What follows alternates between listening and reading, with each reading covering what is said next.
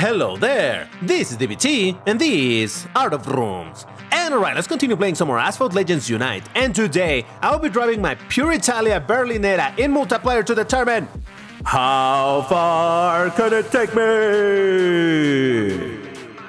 And this is the series in which I drive the cars in MP1, the most competitive multiplayer series to, well, try to determine how far can the car take me into it. And of course I'm making a video on this car because just yesterday the car hunt for this thing began. So you have a chance to acquire this car, and today we're going to try to figure out, is this a good car? Is this worth your time, your grind, your tokens on refills or whatever? Well, let's try to figure that out. But first, if you like my content, you know what to do. Hit the like button, subscribe to the channel. When you do those things, you tell YouTube this is worth recommending to other people. That allows the channel to grow, and in that way DBT can continue making videos for you. So go ahead, do that for DBT. But alright, so like I just mentioned, there's a car hunt for this thing right now. And like I said, it started yesterday, so just to have, by the time I'm recording this and releasing it, you still have over 6 days in order to do it, which is a good amount of time to do it. Now, if you're curious about it, if you haven't had a look, the cars that you're gonna need for the 10 guaranteed blueprints is the Cadillac CN and the Apollo, and neither of these cars are particularly rare, so that's some 10 blueprints that you can get from there. And then, of course, you need to, basically with a Class C, bid this time to get the 3 packs per race, and well, try your luck. Now, I did talk about this car much earlier in this season, or when the patch notes were out, and I did say that maybe this was one of the cars that was worth to get the daily event pass, or whatever it's called, because this car, it's good. Just how good is it? Well, let's have a look at the multiplayer. Now, I am in Gold League 1, which is actually 1 league above where I need to be in order to drive this car, but I'm still gonna do it in this way. This is a Gold 2 car. But in the last video that I did on the Apollo, I noticed that the races were being too easy because people hadn't ranked up just yet, and well, whatever. So now I'm trying, basically I'm going to be driving this car with, in theory, competition from this, and maybe I'll even manage to get to Platinum. But let's have a look at the car itself. Now, this is a Class B car, and if you notice by the rank itself, you can kind of tell where this is at. High Class B, though not the highest. Now, having a look at the stats, first of all, I have the car at max without a single epic. I don't have a single epic applied, though you can see that I have 7. So if I can get 1 single epic from the Riot, that would be fantastic, and I'll be able to gold the car, but we'll see. But anyway, I want to test it as is with the maxed without being gold, because precisely, even if you don't get a single epic in the Riot, this is the state at which you will get the car if you do manage to max it out. For a Class B of speed of 347 is actually considerably high. Obviously not as high as something like an Apollo N or things like that, but this is pretty high considering that this is still an Agile car. At 347 speed, almost 348 for an Agile car, it's pretty good. The speed at 82.75, it's good. It's on the good side, nothing straight up amazing, but definitely above average. Handling of 79, almost 80, it's really high. And nitro of 66, it's pretty decent. You know, again, nothing insane, but still pretty good. So overall, this car, just from the stats alone, it's pretty strong.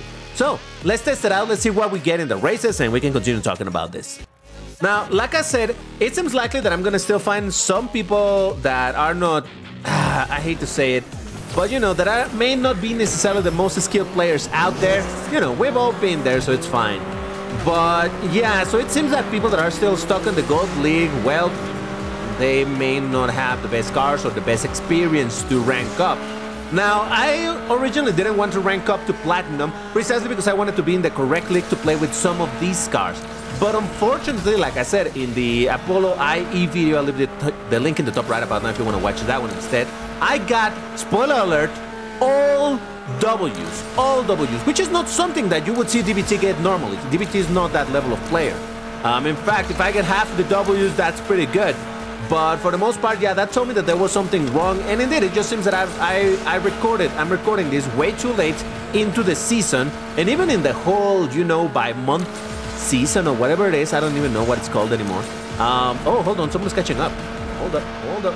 I'm not gonna go for the jump, I'm just gonna go for the shockwave. Barely. Alright. They were catching up. What was that? That was a Huayra BC, I think. Alright, that's a first place. That was, you know, it got interesting at the end. Huayra BC and 𝐓𝐚𝐤𝐿 were catching up. There was another Puritalia, though that one was overclocked. Aventado J, Peugeot Onyx, 2 𝐓𝐚𝐤𝐿s. Alright, yeah, suddenly this is starting to look better. That was the idea of me playing in a higher league than where this car belongs. Ooh, New York. Okay. This does have a good section for top speeders, so again, my car is not slow, but it's not that fast either. Now, actually, this car reminds me a little bit to the... oh, what is that car that people don't pay attention to, and it's pretty good in Class B? Aston Martin DBS Superleggera, I think that's the name of it, the red one.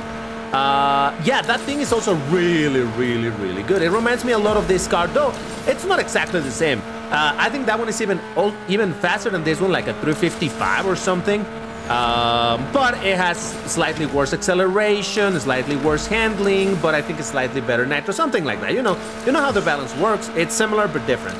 So it reminds me a little bit of this car, because in some ways you could consider this a hurricane killer. Yeah, it doesn't accelerate as quick. Yeah, it doesn't have as good nitro, but it's fast. Oh God, no! No! Oh, I hate when that happens. I was trying to do a 360 on the exit of the stairs, but the tail of my car just ever so slightly touched the what? I don't even know what to call it, the off track or whatever, and that just teleported me. Ooh, what happened with him? I don't know, but let's go. Can I keep the first place? Can I get the first place? I did. Let's go, baby. Jesus. All right, there was a mistake on my side, and then there was a mistake on his side, and that's a W for me. Let's go. So there was a 𝐓𝐚𝐤𝐞, which again, faster car, considerably much faster, really. 𝐓𝐚𝐤𝐿𝐴NO, 𝐸goista. There it is, the DBS Superleggera that I was talking about. P1, J50, and FXXK. All right, that's another W. Now, you can already tell that this is a different case than my video on the Polo Intensa Emozione, because over here, even if not everybody's the hyper competitivest of all, there's definitely some competition over here, so this is fun. Because yeah, believe it or not, while it is good for my ego to be like, oh, did you see the video where I got 9 or 8 or however many W's?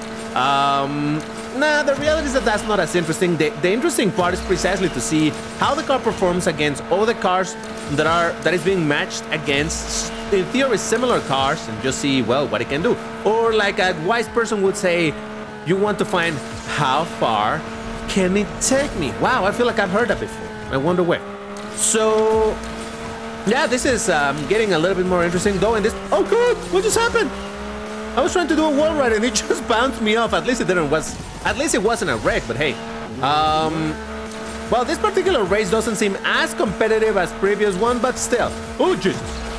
The idea is that I think, and I did this on purpose, I made it so that there were going to be some races here in gold, and if things went right, I was going to be able to get to platinum. So within this video, I might just make it into platinum, but we'll see. I don't want to count my... How does the saying go? Count my chickens before they hatch or something like that? Or count the... something like that. You know what I'm saying, right? But yeah, that's another first place, defeating the 𝐓𝐴RA BC, Belinetta, 𝐸goista, VLF, 𝐸goista, Aventador J, and another VLF. The VLF is much faster, though. Also not as agile. Okay, this is where I might have a bit of a problem. Himalayas, you know, this is absolutely top speed, and again, my car isn't slow. But compared against anything in Class A, this is definitely slower. So the Onyx, the 𝐓𝐴RA BC, even the Aventador J, it's faster. All of these cars are faster, so... Now, some of them might have some problems with acceleration or things like that, but overall, yeah, I can expect to have a different result over here, but hey, this is what we're here for. Unless I get really lucky or people mess up or something, but you can see how I'm trying here my best and they're still right behind me. It's not like, oh, I'm getting so much distance from them, away from them. But hey, let's keep on trying. Okay, yeah, there it is. There's a 𝐓𝐴RA. And by the way, gotta say that I know this is a controversial thing, but I love Unbreakable. Now, sadly, this season is about to end. By tomorrow, it's gone. But I've been enjoying Unbreakable a lot because it's like classic where people can still mess you up, but it's not as bad where people can knock you down and mess you up real hard. Over here, they mess you up, they push you a little bit, you end up against the wall or something, but at least you don't get knocked down and you don't lose straight up 3 to 4 seconds of your race because of it. So, I don't know, I've been enjoying it, but I've seen a lot of people who are also saying like, oh, this is terrible and blah, blah, blah, blah, blah. Some people are saying Ghost is better. But honestly, there's a thing with Ghost where it feels like you're playing a TLE. So I get why some people don't like Ghost. They still like, oh yeah, I want to see the other players, but I also want to have that jostling with them. Oh, would you look at that? You know what this means? Platinum. Okay, before I celebrate, 𝐓𝐴RA BC, Aventador J, 𝐓𝐴RA, Onyx, 𝐓𝐴RA, Apex, and VLF. Everyone except the Apex was Class A, but hey, let's go. I got the first place and Platinum League, baby! Come on, give it. Yeah, look at that. Look at that. All right, this wasn't the plan to be able to get out of the Gold League with the Puritalia Berlinetta. Now, over here in Platinum is where I imagine more people are, you know, how can I say it? More experienced players are gonna be. So let's see what happens here. DBT, did you just paint the car orange? Maybe. What can I say? I like cars in orange. Yeah, I made it dual tone orange with a lot of yellow as well. Gives it this taffy look to it. But anyway, so I do expect over here to be getting much higher competition, or harder competition rather. But yeah, let's see. In the Switch version, which by the way just recently got the patch where it quote-unquote fixes the controller issues, I'm gonna make a video on it, but I don't know, maybe you're not interested. Let me know in the comments if you want me to make a video on that. But anyway, on the Switch, I've been playing multiplayer, and I'm stuck in Platinum something. I don't know exactly which Platinum I am stuck at, but I'm stuck. And that does seem to have with the fact that the point assignments is pretty crazy. It's very easy to lose points over there, and very hard to gain the points. If you get first place, you get 20 points. If you get second place, you might get 10 points. If you get third place, you might get 4 points. Anything under that, you start losing 4, 5, 10, 20 points. It's like, what is happening? You lose points it's so ridiculously easy to lose points. So, oh good. I've been having some issues over there. Hold on. No, this guy just stayed. Oh, wait, what happened with him? No, yeah, he's faster. Is he faster? No, wait, I'm on first place. First place, let's go! I mean, nice. Jesus, see what I'm saying? Suddenly, we got the competition going. Beautiful. Aventador J, 600 LT Spider, Onyx, Titanium, Vantage GT12, 𝐓𝐚𝐤𝐿, and a VLF. All right, yeah, that Aventador J was so close to beating me. Ooh, Caribbean. This might get interesting. Twisty track. Should be relatively decent for my car, though I see a excuse me, a 𝐓𝐚𝐤𝐿 over there that's pretty agile. I saw a VLF, I think an Aventador J, and I don't know what else. Yeah, let's see how this goes. But yeah, you can see that the competition is definitely different instantly the moment that I reach this league, and that is cool. Now, once again, this creates a bit of a problem. Oh, I don't know if I sent it or not. Okay. This creates a bit of a problem with the whole idea of this series of the how far can it take me? Because obviously I started this series of videos when Asphalt 9 was a thing, and the multiplayer worked different.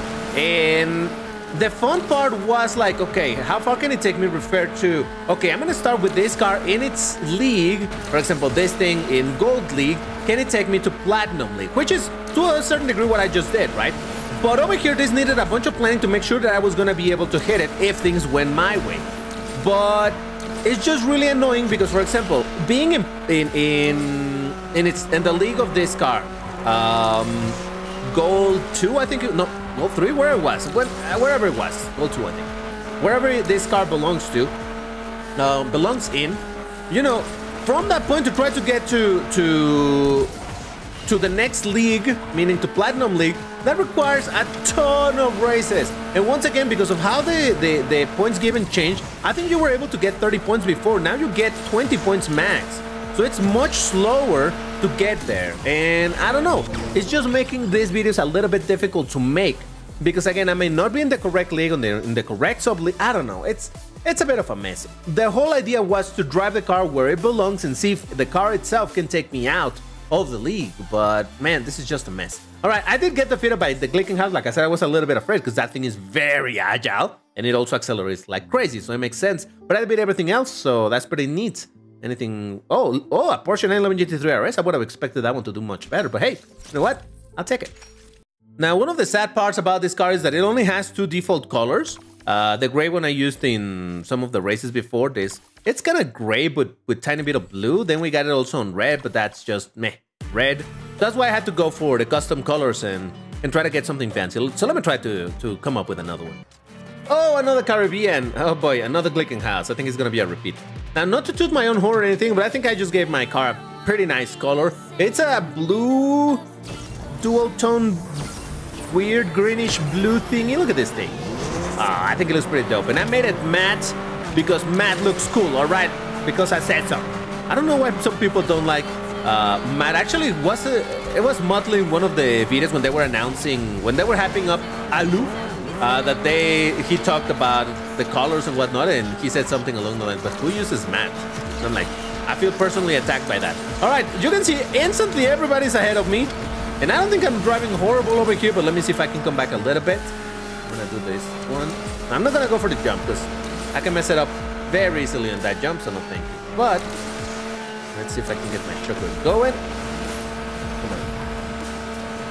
All right, fair enough, fair enough. But these guys are still ahead of me by a decent chunk. I hope is that they mess somewhere around here, but nope. So far they're doing great. Oh wait. Maybe here. I'm catching up to the Huayra. I'm past the Huayra. I'm in top 3. Let's go. Now this is not a podium cam, but hey, that's oh god, no. Oh man. Oh, I think I started the drift at the because this car doesn't drift bad. But you know, if you do it wrong, you're gonna drift very wide, and I think just happened. And there you go. Here was gonna celebrate that I got a top 3, and then instantly fall back to 4th place. Well done, DBT. Well done. That's still 4 points acquired, but still, Jesus Christ. All right, defeated by the 𝐓𝐚𝐤𝐞, a Purita, and a Huayra BC. Now, you saw how I was racing Huayra BCs earlier when I was in gold, but I was defeating them. So this does show indeed how there's a difference in the skill level. Apparently, the better players or the more experienced players are in Platinum. Okay, that's fine. I like this. Ooh, Rome. All right, I don't know how we're gonna perform over here. Why is my game stuttering? Is it gonna crash? Please don't crash, game. Now, keep in mind that the performance that you're seeing on this car, it's, once again, the max performance, not gold. Now, probably once I gold, then yeah, it's gonna be a tiny bit better, but nothing outstanding. But yeah, like I said, I wanted to show you this this performance like this precisely, because this is how you're gonna be able to get the car through the car hunt, even if you don't get a single epic there. And honestly, cars like this that only need 2 epics per stat, they don't absolutely need the epic. You know, obviously it's better if you have them, for sure. Wow, that guy went on a strange route over there. All right. It's not that I'm not gonna say, oh, I would like to have them go, but the car doesn't absolutely need those epics in order to perform. So it's gonna get some pretty decent performance overall, close to what it is. Obviously, when you have cars that need 3 or 4 epics per part, oh well, then those epics really start making a difference. But over here, it's not that big a deal. And like I said, this car can still perform pretty nicely. Oh, for frog's sakes, man. Really? Well, that was gonna be a 1st place, and DBT just messed it up. Oh, I was so ready to celebrate. Ah, Jesus. Christ, fine. 3rd place, baby. All right, so what beat me? Just because I let them win, if anything. Lycan and a Huayra, but I did with the 𝐓𝐚𝐤𝐞, F12 TDF, Apollo N, Huayra BC, and Centenario. All right, well, there you have it. That was the Puritalia Belinetta. Like I said, a very good car overall. Absolutely worth going for in the car hunt. Now, whether or not you want to go with the what's it called, event pass or whatever, honestly would have been smarter to get it for the previous since the previous hunt for the Victor, and then also for this hunt it would have lasted these 2 hunts. But either way, yeah, I think this is a very good car, so you absolutely should go for it, in my opinion. Now, if you have a bunch of really good Class B cars, then it's not that you need it, but hey, why not have it? All right, that's all for today. If you enjoyed it, you know what to do. Hit the like button, all that good stuff, and I'll see you in the next one. Bye bye.